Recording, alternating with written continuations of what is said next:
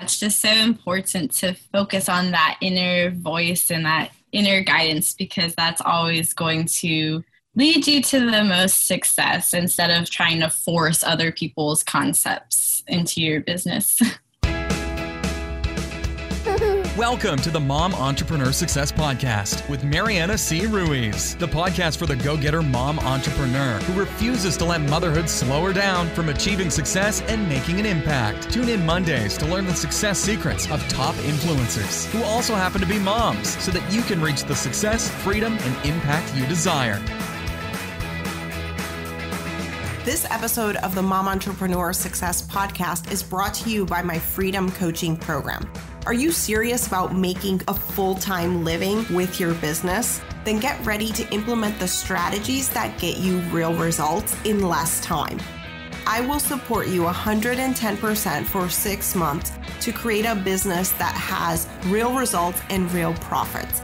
In just 6 months, you'll have a business that's consistently generating leads, making an impact online, and bringing in cash to not only support the business itself, but also to support your family, all from the comfort of your own home, so that you have the freedom to spend as much or as little time with your children as you want to. And not just that, I have had clients who have gone from a brand new business idea to paying clients in just 3 weeks, as well as clients who have had their first 5K month within the first month of working together. So if this sounds like something that would benefit you, head on over to marianacruiz.com and click on the Work With Me tab. There you'll find all of the information about the program, as well as a link to my scheduling app so that you can go ahead and schedule a time to see if working together would be a good fit for both of us. So head on over to marianacruiz.com and click on the Work With Me tab. Okay, now back to the show.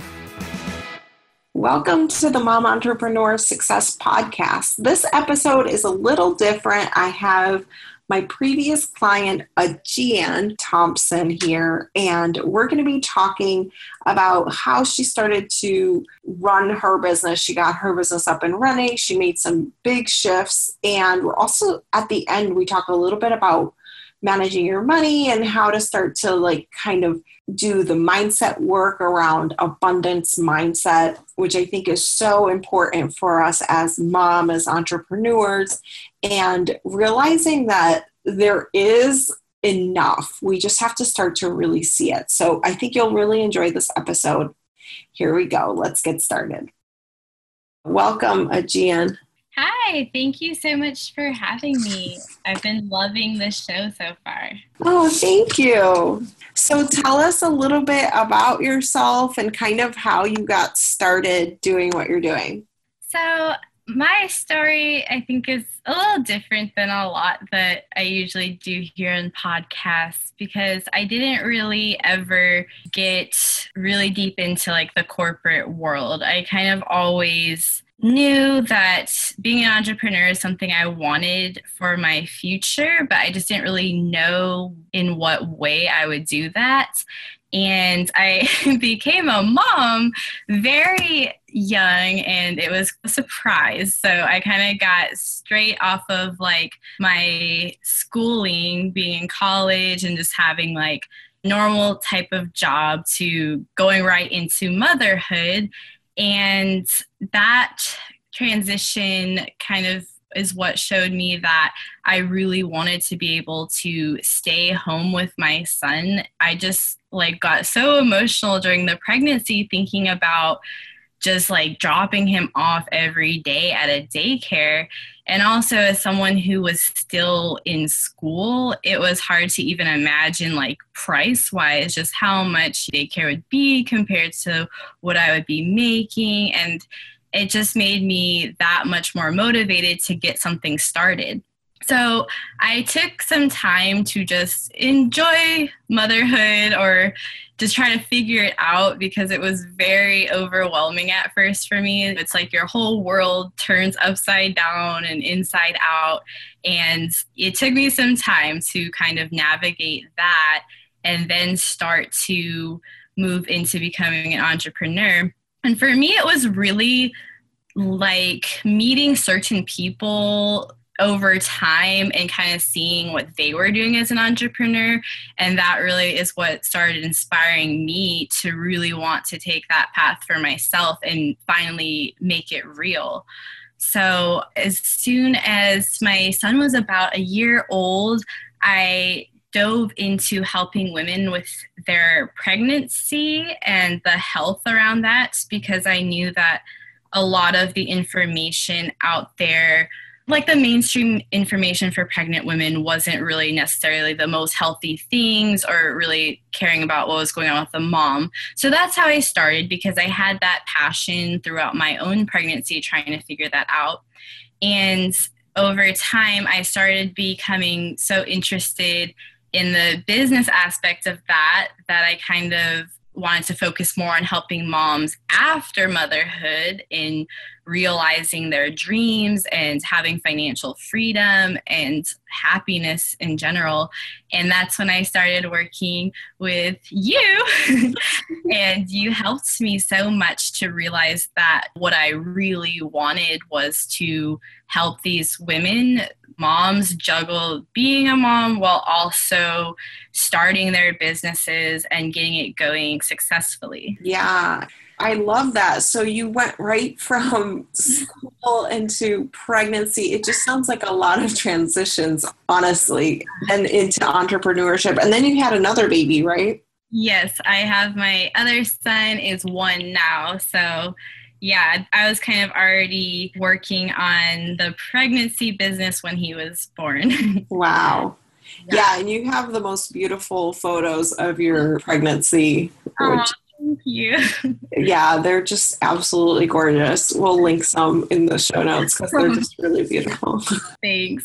Yeah, it was definitely like a whirlwind, but I feel like it was really meant to happen that way, because I had never really found a job that I was passionate about. And I never really wanted to play by the rules, like that society has. I always knew that I wanted to do things how I wanted to do them. And I wanted to have everything that I wanted. And I didn't want to spend my days all day at a job that was just draining I had no interest in. So I always knew that ultimately would happen. And then as soon as I had my son, like I said, it was just like I felt this need to provide for him and to be with him and to unlock freedom in our lifestyle so that it wasn't such a struggle and that we had opportunities and options.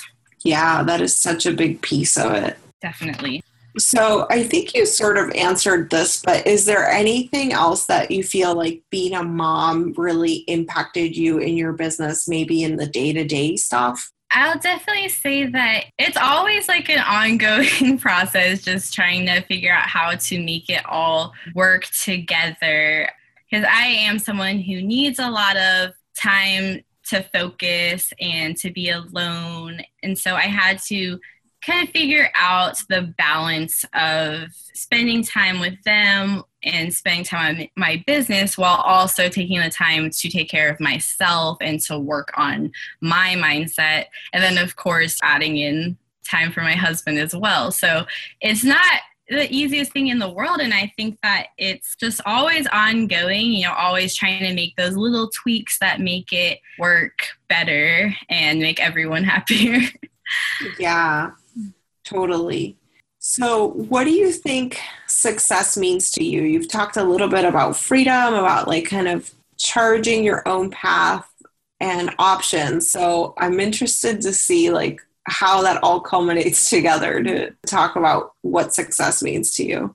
For me, success is really being able to always have choices and the freedom to create the life that I want. I don't like living in like a tight little box where you give yourself rules or you take on the rules of other people, and just allowing yourself to see past that and not let any of that like keep you stuck in a certain area where you're in control of your life. And if you want to go on a trip, you can do that. If you want to spend the day with your kids and go to the park all day or whatever, you can do that, just to be able to make those choices and never feel forced into anything in life. Because I think it's so important for us to be able to design our lives how we want them and to not have any regrets, to know that we did everything that we wanted to do with the time that we have. Yes, I love that. And what do you feel has been your biggest success so far? Like, what is something that you've done that you're really proud of? It was really awesome when I started working with you and everything just really clicked together, where I realized the true area I was passionate about. And then it was amazing how in just 3 weeks, I got a client and then like another very high paying client shortly after. And so it was just really cool to finally like actualize that dream, because with the pregnancy business, it was more like I would do workshops and make a couple $100 or whatever, but the freedom really comes from the business being able to have those higher paying clients, so it's not so challenging to meet the monthly goals. So that was really amazing for me, and I'm still just love that feeling of everything finally clicking together and just coming together beautifully. Yeah, I think that one of the things is because when we talked initially, you were so out of alignment. And so finding that purpose that you were like really in alignment. And we had, when we first talked, I remember being like, okay, is this really what you want to do? And then we finally it was like 1 or 2 sessions and we got to, well, no. And so you're like, but now I have to change my domain name and like all of that. But that's just the external stuff. So like once that was in alignment, like everything started to flow really well for you. Definitely. And I think it is important to be able to make those realizations that even if you've been building something for a while, if it's just not feeling right, it's okay to like figure out what you're more interested in or just more curious about, more passionate about. Because I think a lot of times people are scared to make that shift, and it is hard because you feel like you have to stick with what you first started with, but like it's quitting. But it's not always quitting if you know that you're going to be more passionate about this other area and that that's like truly what is going to drive you. Because otherwise, like even if it is your own business, it could still feel as draining as a job that you're not that interested in, and that's terrible to like build something that still makes you feel like that.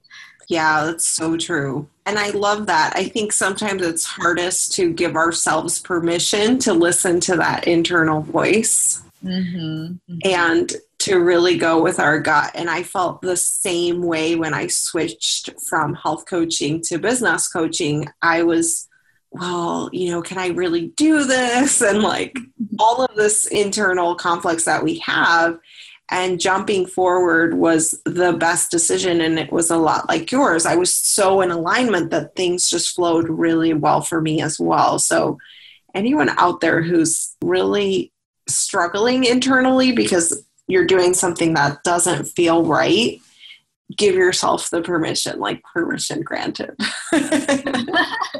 Yeah, I think that's so important. And even when you find your perfect place in business, it's still like a constant thing day to day, listening to that voice on like how you're going to run your business, because that's another area where it's easy to like listen to everyone else and what they're doing and feel like you have to do certain things. But at the end of the day, if it doesn't feel good to you, it's just not going to go well. Yes, exactly.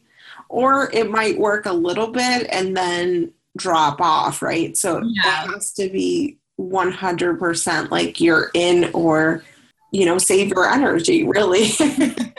Exactly. Yeah, it's just so important to focus on that inner voice and that inner guidance, because that's always going to lead you to the most success instead of trying to force other people's concepts into your business. Yes, exactly. So is there anything that you wish you knew a little bit sooner on your journey that you want to share with people today? I think that what we were talking about is one of the main things, because I think when you first get into like the online world, it's just, there's so much noise, and there's so many concepts, and it can be easy to like just jump from one thing to another and not really follow through. So I think for me, I wish I had known to just like really check in with myself on how I really wanted to run my business, like what I really wanted it to look like, and how I wanted to impact the people I worked with, instead of focusing just on money. Because if you're just focused on money, it's not translating well to your clients. And it's also, you know, you could go about it in any number of ways if you're just focusing money wise. But if you're thinking about like the feeling you want to have and you want your clients to have from your business, then you can take that way of doing things and like find a coach that's good at those things, or a course or whatever. Just really learn that way of running your business. That way you're happy, your clients are happy, and everything will flow easily. Yeah, I couldn't agree with you more. I think that's such a valuable lesson, and that's a really good tip. Thank you. Yes, I think that we all just need to focus on the way that we're wanting things to go, and not focus so much on what everyone's telling us that we need to do. And I think that's why with choosing a coach, it's so good to pick someone that they run their business in the same way that you'd like to run yours. Yeah, I know that's one of the things you went through, and I did too. My first coach was doing a lot of speaking, and she is a phenomenal speaker. She lives in the Washington, D.C. area. And it's funny because she was like, well, you need to get out there and do some speaking arrangements. And I had my daughter at the time was on breathing monitors, had just come home from the hospital. And I'm like, I can't get on stage. I can't even get away from her for like not even 2 minutes, right? Like, and so I couldn't build the business that she wanted me to build. And it not only, right, it didn't feel right for me, but it was inconvenient and not where I was at that point in my life. I know you had a similar experience, if you're open to share that. Yes, with my first coach, he ran things very much so like big group programs, and where you're kind of not focusing so much on the one-on-one interaction, like where you're kind of just leveraging your time better. And I think that that's all, you know, that's fine. But I feel like for just starting off in your business, the easiest place is to start with those one-on-one connections, because it just doesn't really come naturally, I don't think, to start with the group programs just like doing courses where you're not really focusing on the people and the conversation, where you're just trying to do these schemes of like webinars and landing pages and all of that. And obviously that stuff does work, but I think that it takes some time to like build the momentum up to that sort of thing. And that when people are just starting off, they could get started making money so much more quickly if they do focus more on those one-on-one connections. I agree. And I think too, it takes some time to learn like who your ideal client is, what they're really struggling with, and you get to learn that through one-on-one. So I think it's a really invaluable experience. Yes, and I think when you do find that coach that's perfect for you, it's such a good experience, because sometimes there is that fundamental issue with the business, you know, where you're just like kind of missing the mark with your messaging, like what was happening for me. So it can be helpful to do that with a coach. And like when you guys want to do things the same sort of way, it just works really well. Yeah. So I would love it if you could share a struggle or challenge or like a quote unquote failure, because I really believe that this is where the people really can get the most knowledge and kind of get ahead a little bit through the podcast. So is there anything that you've overcome in your business that you want to share with us today? I think one of the times that I was trying to launch, and I was doing it through a challenge, and it was funny because I really was giving myself like this very strict time limit, and I was kind of just going through the motions, and I'd had a previous challenge that had went well, and I was really excited. I wanted that same kind of result. But, you know, sometimes giving yourself those harsh timelines just sets you up for things not going very well, because I was energetically just not into it. And that energy, people can sense that. And it just won't necessarily bring a great outcome. And with that challenge, you know, with all those feelings I had put into it, it wasn't very successful. And I was disappointed with that. But looking back at it, I realized that, yeah, I just wasn't really feeling it. I was just making myself do that. And so now I never put rules on myself like that. Like, I follow what is really going to feel good and what I'm really going to feel excited about at the moment. So I try not to be like, oh, I'm going to do like a challenge every week or whatever. I just try to kind of see now, like, where am I feeling drawn to, what am I feeling drawn to do right now? Like, whether it be like a webinar or a challenge or just focusing on those one-on-one connections. But I think that it always comes back to that, like, never just doing something, even if it's your own rule that you've given yourself. Sometimes you can even be putting rules on yourself that aren't really benefiting your business. Yeah. And I think so many of us do that because we're all high achievers. And so we want to plan, right? And I totally did this at the beginning too. So, and it's like, okay, and if I do X number of guest blog posts every single other week, and then I'm going to do this number of blog posts on my site, and then I'm going to do challenge once a month. And it's exactly what you said. There's an energy behind what you do. And I noticed the same pattern in my business as well. And that's why I was so adamant about having us, okay, well, take 2 steps back and let's listen. Like, what is it that you truly want to do? But having those deadlines, and as high achievers, this is something we can so easily fall into, is just going through the motions because we've set a certain bar for ourselves. Yes, definitely. And recently I've been reading the book May Cause Miracles, and I just love her whole concept of love versus fear feelings in any situation. And I think that that's what it is when you're setting all those crazy deadlines. It's coming from a fearful place. Like, you can't do enough. You have to like keep doing all these things in order to get the results, instead of feeling like, you know, content and like you are going to draw these things to you. It's kind of that desperate energy, and that never, you know, is a good energy to have.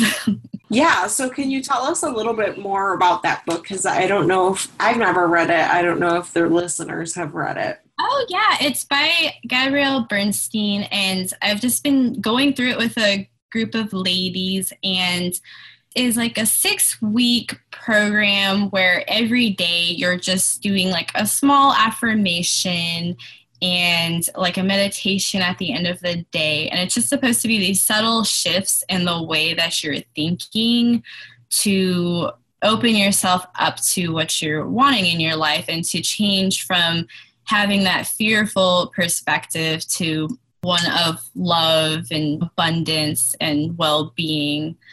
And I just have loved going through it, because each day it seems like you're just doing one little thing. But when you're really focusing on that affirmation throughout the day, it really does disrupt the thoughts you would normally be having that might be fearful and desperate.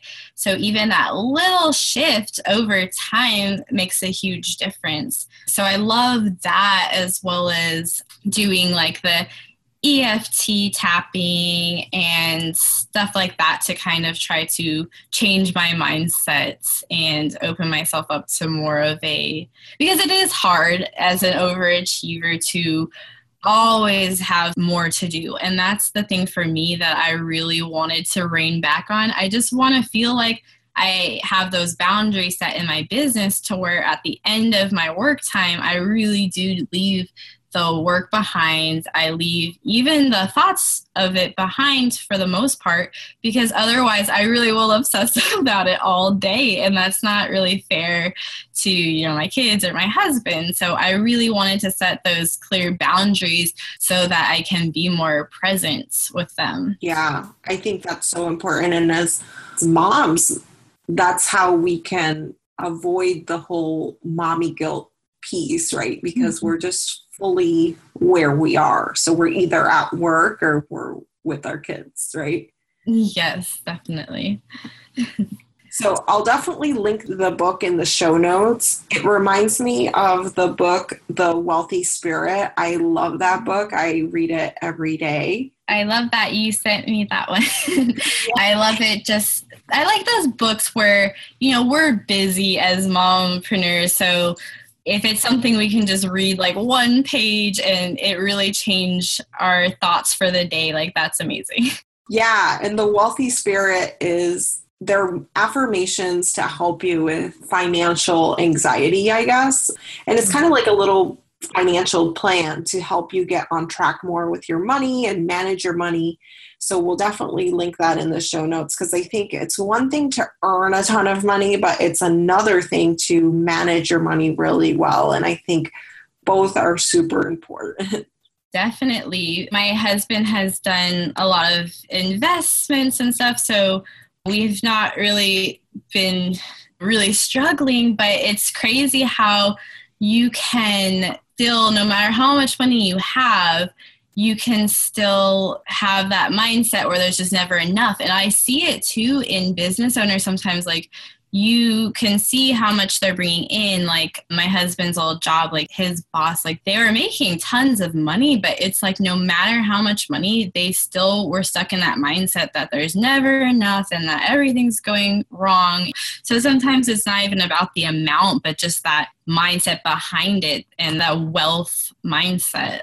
Yeah. And you talked about it a little bit earlier, the abundance versus the scarcity, lack of, or not enough. And the truth is, like, when you think there's not enough, there really will never be enough. Exactly. Yeah.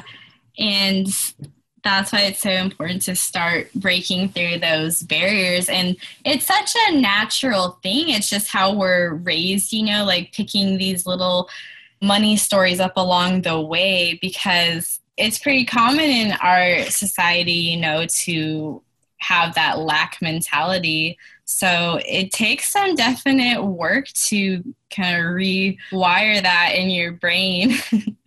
But luckily it is pretty straightforward though. I mean, once you start making those subtle shifts and you just stick with it, the results are amazing. So as long as it's a really high priority, I think, where you're sticking with it. Yeah. So let's shift gears a little bit. I would love to know, if you had to start all over again, you had no business, no team, no email list, no connections, and you just had 3 hours a day and $5,000, what would you do? Okay. I think that I would definitely want to use the money to invest in a coach, because I just feel like that is the quickest way to meet your goals, just having someone to show you the way. But like I was saying before, I think that decision is so vital on who you choose as your coach, because you have to really be in alignment with what they are doing with their business and the values that you both have. So I think it's totally a good idea to talk to a few and just make sure you really know it's a good match. And that's really going to be in alignment with how you want your business to be run.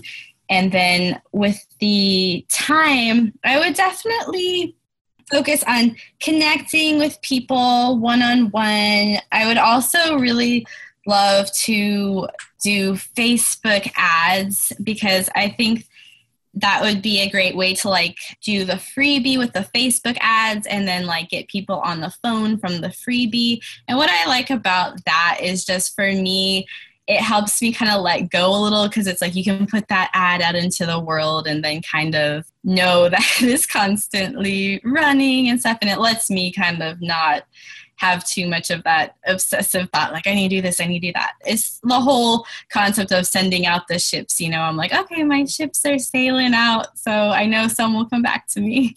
Yeah, I love that. And it's a great way to integrate what the Wealthy Spirit recommends too. Yes, yeah, that was from the Wealthy Spirit. And I think that the combination of all that, like sending the ads, getting people on the phone, it would be a very smooth system. But I think that the coach part is so important too, because having that foundation is the most important thing, you know, like you don't want to be building on that rocky foundation. Mm-hmm.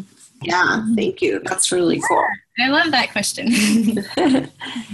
So is there anything else that I haven't asked you that you think you would want mom entrepreneurs to know to get to the next level of success in their business? I think that the biggest thing is just being 100% confident in yourself, in your message, in what you're doing, and knowing that it will happen. Because I think that people get so caught up in always second guessing and always questioning like, oh, am I doing this right? Or should I be doing this? And they just lose that drive to just keep going forward and know that it's going to happen. And maybe it will take a little time. And I think that's a part of it too, that as a mompreneur, like you have to be gentle with yourself, and you can't just, if you're needing on a work day to really like relax, sometimes you have to just do that because it's hard juggling being a mom and running a business. And I think that you're always going to be better the next day or later on in the day if you do take the opportunity to like give yourself a break when you need it.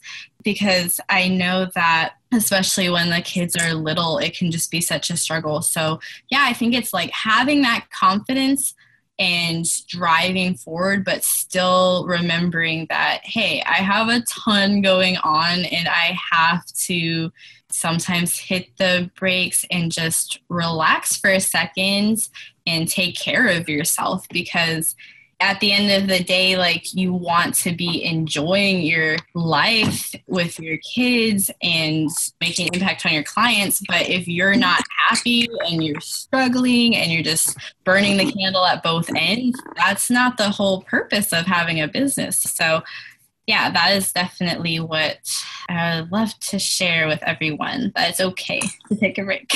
That's such a valuable lesson. So I'm just going to recap it here because I think it's so important. And so giving yourself permission to take a break and put on the brakes if you need to, and knowing and trusting yourself and being confident about what you're doing. Yes, just not letting other people's opinions or rules hold you back, because you have to trust in yourself and trust in the outcome that it's going to happen, because that's the most vital element, that you are confident and that you're not going to accept failure, you know? And I think as high achievers, like, we're really not going to accept failure, right? Like, that's not even an option. Yeah, it's just like a matter of how to achieve that success. Yeah, and I think the way that we do that is through enjoying the process, right? And through allowing ourselves to have a break and to enjoy what we have done so far. Yes, and to celebrate those wins along the way, because it can be easy as an overachiever to be like, oh, okay, like go right on to the next like big goal that you have and not even care about what you just achieved. Totally. Okay, so how can people find out more about you? I know you have a community, so where can people find you? Yes, my online community on Facebook is New Breed of Mompreneurs with Huge Dreams. And then my website is just my name, AegeanThompson.com. So it's AEGEAN, like the C, Thompson.com. And I also just have a little freebie with some brainstorming ideas on how to bring into clients to your business. And that's at bit.ly/9 ways to get clients. Awesome. Thank you so much. Thank you. It was so great being here. Yeah, thanks for coming on. You've been listening to the Mom Entrepreneur Success Podcast. Thanks so much for tuning in. Now, I'd love to hear from you. Head on over to iTunes and leave us a rating and review. By reviewing the show, it allows us to reach more moms to help them grow their businesses. So head on over there, leave us an honest rating, and I can't wait to catch up with you there. Have an awesome day.